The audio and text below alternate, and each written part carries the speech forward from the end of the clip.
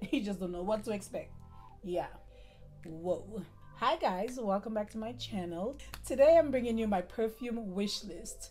These are perfumes that I do not need at all. I do not need them, but I really want them. I will start in no particular order. I've done my research, I've seen reviews on it, and many YouTubers actually have done this type of video before, and I thought it would be fun to do my version of it. And my birthday's coming up in a couple of months and I'm super excited, so I might get myself one or two or three of those perfumes on my wish list, or hopefully down the line in the future. Or if some of my friends are feeling super generous and they want to gift me, then I am ready to receive. My friends always ask me, what do you want for your birthday? Well, here's a wish list, and if you feel like you want to splurge on your girl, then there are no objections from me whatsoever. I have some mid-range prices, I have some very high-end prices. I will put images of the perfumes for you guys to see if you're not familiar with them. I kind of made my notes here, so I will give you some information about each fragrance and why I like it. I will start with the first one. The first one is Intense Cafe by Montal. This fragrance, I've heard a few YouTubers talk about it, but mostly I've heard Mila LeBlanc talk about it, and she loves it a lot. Now, I did my research, checked the notes, and I really am curious about it, mostly because it has coffee as the middle notes. I have a couple of fragrances with coffee in it, and I'm not sure what exactly I'm looking for in my perfect coffee fragrance, but I'm looking for something super unique and something that I can actually smell the coffee. In my last fragrance that I featured here on my channel, I talked about the Only One by Dolce & Gabbana. I've also talked about Black Opium because these have coffee notes. While I do like these fragrances, I don't know, they're not quite what I'm looking for in a coffee fragrance. I would like Intense Cafe by Montal because I feel like it might give me what I'm looking for, but other than that, I mean, it's just a very unique type of perfume. The bottle is very unique. I am looking forward to trying it and hopefully other fragrances in the future by that line. So again, Intense Cafe by Montal. The next fragrance I have on my wish list is Soleil Blanc by Tom Ford. Keep in mind that these prices may vary because based on the website that you're shopping, you can get these fragrances for much cheaper. These are the prices that I pulled directly from the retailers' websites, and so they may vary. You might find them much cheaper, and if you do, grab them. If you know of any site that I can find them cheaper, let me know. Leave those websites in the comment section below. I will be more than happy to check it out. I want this fragrance because it's a floral oriental, if you will. The best notes on this one are patchouli accord and coco de mer accord. The top notes are bitter orange and bergamot. So the notes in most of these fragrances are notes that I either like, I am curious about, or I tend to gravitate towards. I would love Soleil Blanc by Tom Ford because also from the reviews I've seen, it makes the perfect summer fragrance. And even if we're almost like done with summer, like there's always next year, and hopefully guys, next year will be a better year than 2020 was, because whew. The next fragrance I have is Oud Satin Mood, y'all. I have a very close friend who is obsessed with this fragrance, and I have been curious about it since she mentioned it. This is by Maison Francis Kirk de Jean, the creator of the famous Baccarat Rouge 540, and I really do not have oud fragrances in my collection. And as my taste and my interests grow, I am definitely curious as to what that is like, if I am really into it, and I'm just wanting to test it out for those of you who might also be curious about it. This one has rose, this one has vanilla, and natural oud from Laos or Laos. So I am super curious about it, and I am excited to try this out whenever I do get my hands on it, whether it's a sample or the full size, which is really my goal. This is what I'm going for. So yeah, so Oud Satin Mood by Maison Francis Kirk de Jean. The next one is by the same house. This one is also by Maison Francis Kirk de Jean, and this one is Gentle Fluidity. Now this one comes in the gold or the silver. Honestly, whichever I can get my hand on first. I would love to try that. This one is classified as being a fresh fragrance, and lately I've kind of like been enjoying fresh fragrances a lot. Like, I don't know if it's because we're in summer. I don't know if it's because, I don't know, maybe my tastes are changing some, because I'm mostly a fruity floral type of person. I like warmer scents as well, but the fresh scents have really been making their way slowly into my collection. This one has juniper berries, this one has amber, this one has vanilla, and I am really curious to try this one because, like I said, I've not tried any fragrances from that house. I am super curious about them. So gentle fluidity, gold or silver, definitely on my wish list.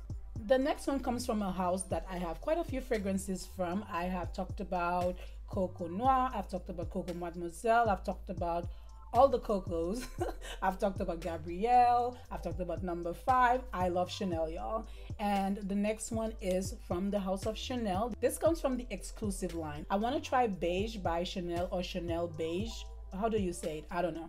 This fragrance is an intense floral, and it will cost about $200 based on the size that you're going for.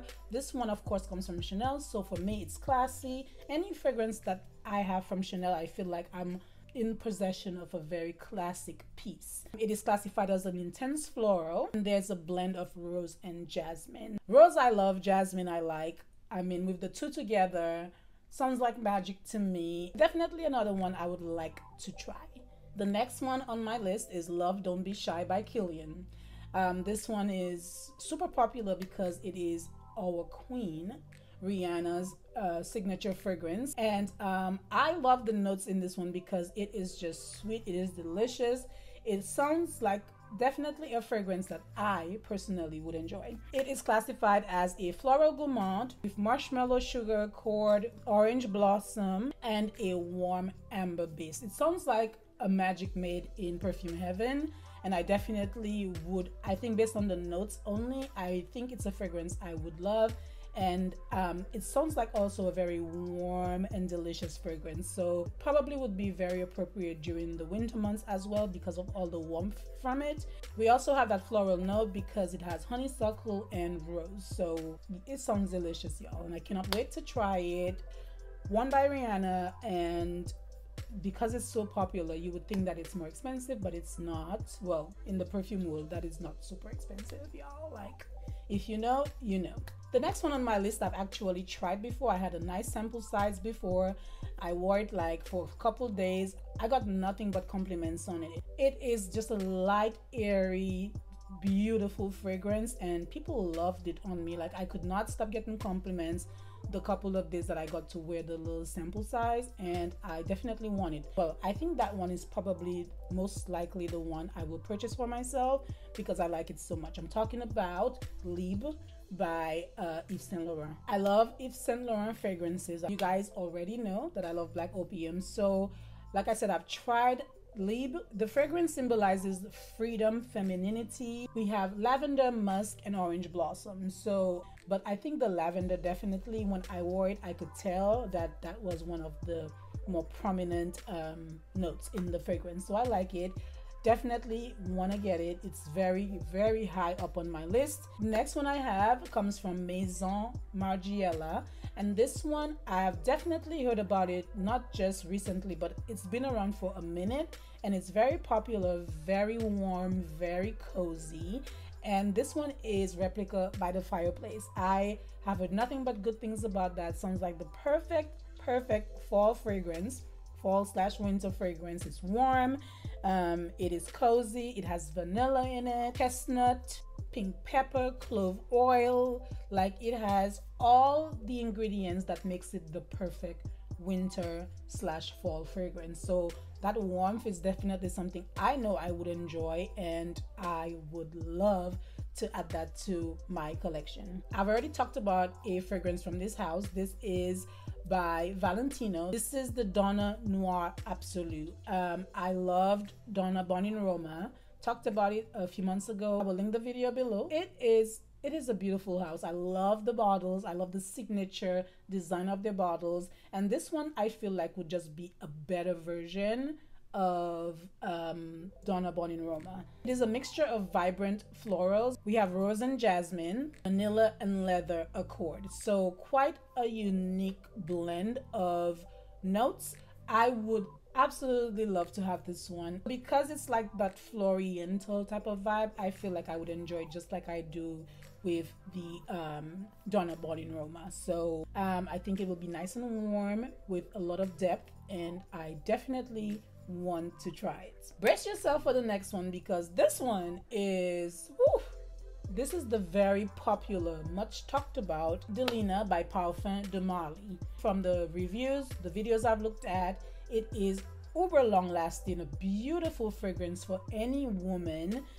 It is soft, it is sensual, it is floral, but also fruity because there's lychee in the notes, rhubarb and bergamot. There's also a little mix of spice in there. I mean, it sounds like everything that I would love. So I would really like to add that to my collection because I'm just so intrigued by it and people have talked so much about it. And then of course we have the beautiful cashmere and musk as the base note. So Delina sounds like definitely one that is, I see why it would be so unique and I see why people are so crazy about it. The last one, no, I wanted to do 10 initially, but I had to add this one to my list. Like I just had to add this one to my list. You guys know that La Vie est Belle is my bae. Perfumes work differently on everyone, and then based on your body's chemistry, all of that, like the way a perfume performs on me might not be how it performs on you. I love La Vie est Belle. I do just enjoy fragrances by Lancome. And this one is an oud, which like I said earlier, I do not have in my collection, and I'm trying to like kind of go into that field a little bit just to see how I feel about it. Lancome doesn't disappoint, I feel like, and I feel like that is one I would definitely enjoy. So I want Oud Bouquet by Lancome. It is a gorgeous bottle. It is described as a narcotic and sensual rose. It has a blend of spices and oriental wood. Like I am here for this. I put it in my cart like quite a few times and removed it, put it in my cart, removed it. Like the obsession is real. And this one is $208. Yes, pretty penny on that one, but I love Lancome and I feel like I will not be disappointed by that purchase. So the total price on my perfume wish list is $2,427. Lord. Now if somebody says then she has expensive taste, I do. I mean, I'm not even gonna front, I do. But and will I purchase all these perfumes? Maybe not. Maybe I will. I mean, we're not talking about a wish list to be immediately fulfilled. It might be down the line. It might be this year. It might be next year. It might be the year after that. But definitely, I look forward to trying these out. Now, I hope you guys enjoyed this video. This is it for my perfume wish list, my over-the-top perfume wish list. If you have similar perfumes on your wish list, I mean, do you even have a wish list? If you do, please share them down below. Let me know what you guys think about mine. And I just want to end this note kind of on a somber note a little bit. Last night, we learned of the death of Black Panther, aka Chadwick Boseman, and I just want to take a moment to recognize his legacy. I mean, he left a very good one behind, y'all. Like, he was the perfect representation for our young Black men and women. Definitely a loss for the Black community and just the film community in general. A moment for Chadwick Boseman because he was a real one. And to add to it, he was battling stage 3 colon cancer while filming all these amazing movies that we've come to love and enjoy, and we didn't know. So it's just like today I did not want to do this video because my heart is really heavy, but I thought to myself, if he could power through it and work hard while battling cancer, like he never stopped living his life. So that is kind of like my takeaway from all of that you gotta keep living, you gotta fulfill your dreams, and you gotta push through even when you do not feel like it. So may he rest in eternal peace. And yeah, he definitely will be missed, and that is it. So Thank you as always for watching. Don't forget to like, share, and subscribe, and I will see you in my next video. Bye bye.